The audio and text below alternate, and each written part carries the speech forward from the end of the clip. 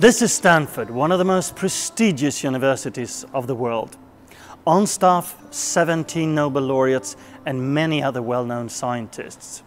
What is known to the world as the Silicon Valley started at the university's industrial park. Now the world is beginning to pay attention to biodiversity and ecosystem services and the research of another Stanford scientist, Hal Mooney, this year's laureate of the Volvo Environment Prize.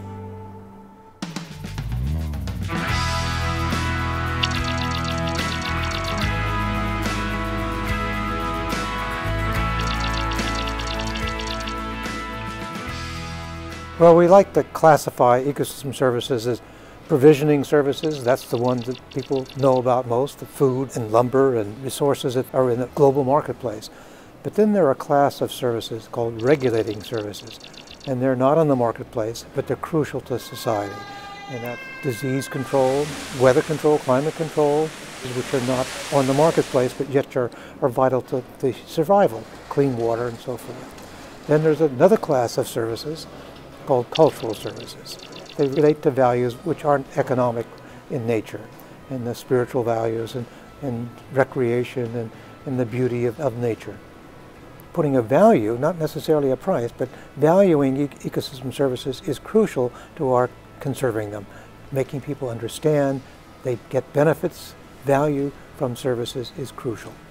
Thoughts on how we'd actually go about valuing ecosystems and ecosystem services were the best of anyone on the entire committee. It tries to put it directly into human well-being, how human well-being. He's one of the few professors I know that will actually seek out students and say, I want to hear what's going on with your life and with your research, and that definitely exemplifies who Hal is. There are a lot of very smart people here, but there are very few smart people as graceful and kind as he is.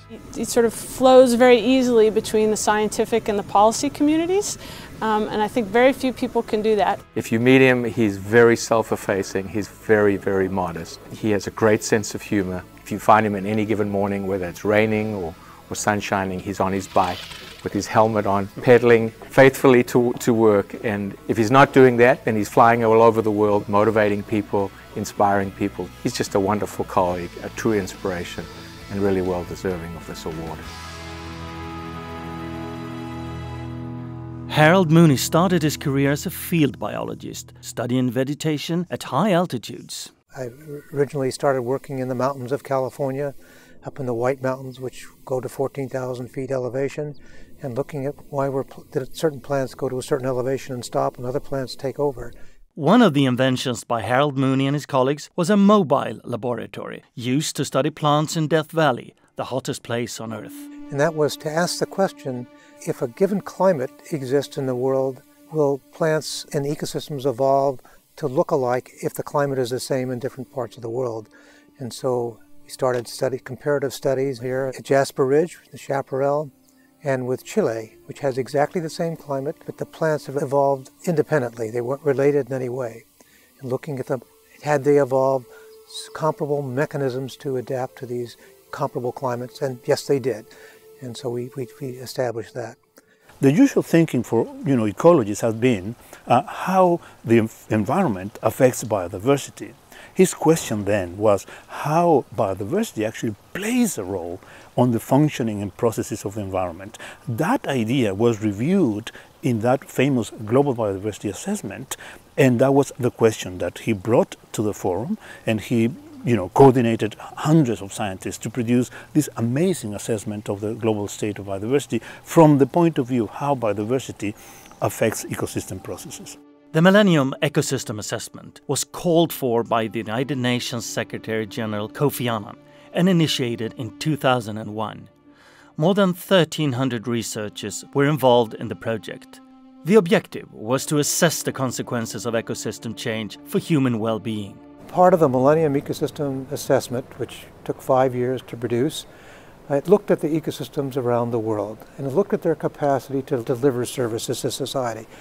And 60% of the services were being degraded.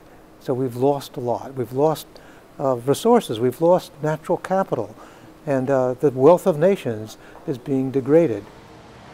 Millennium Ecosystem Assessment really helped us to understand the state of the world's natural capital.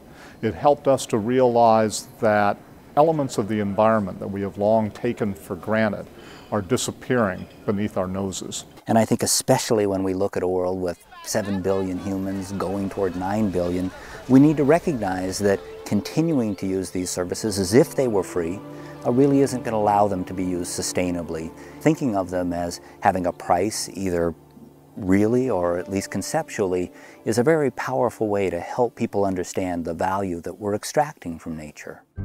Hal Mooney has been active in the foundation of the Intergovernmental Science Policy Platform on Biodiversity and Ecosystem Services. Proponents believe it can play the same role for biodiversity as the UN Climate Panel, the IPCC, has played in that field, taking analysis of relevant science directly to policymakers. Well, the main thing is to crack how we're doing in the preservation and conservation of ecosystem services.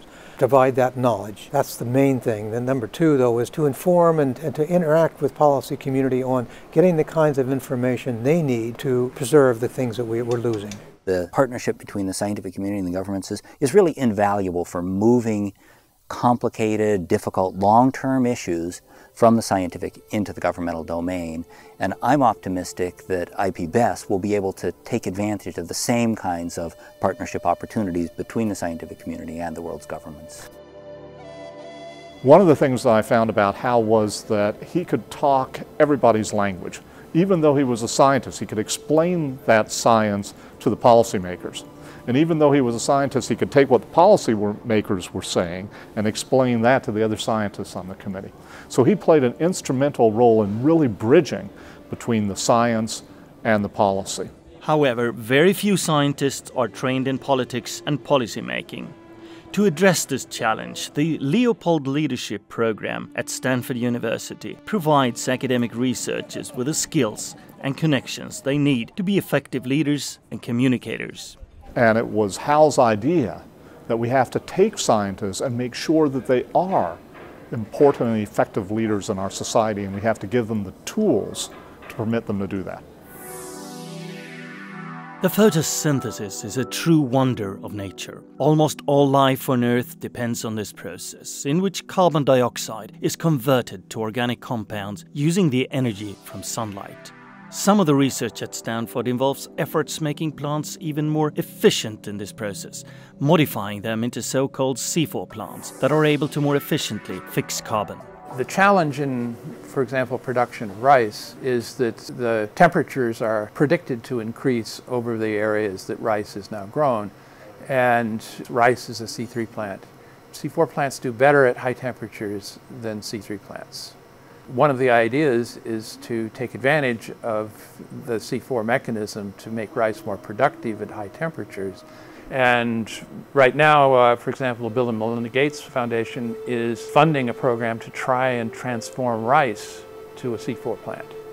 It really would be genetic engineering in a very big way.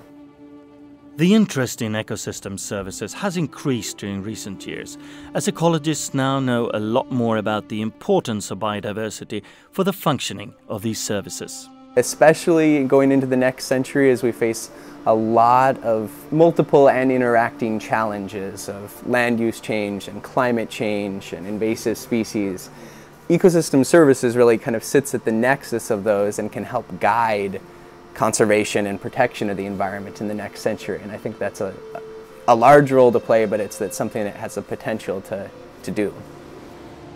With land and marine ecosystems under intense pressure from human activities, negotiators from around the world met in Nagoya, Japan, trying to shape and agree on a global strategy to protect biodiversity.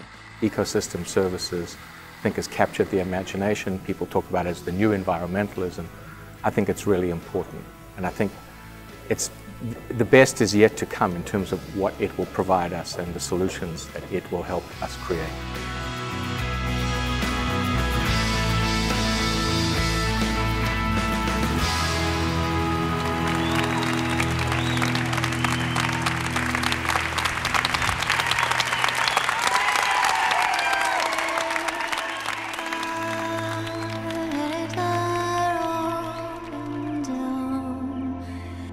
is all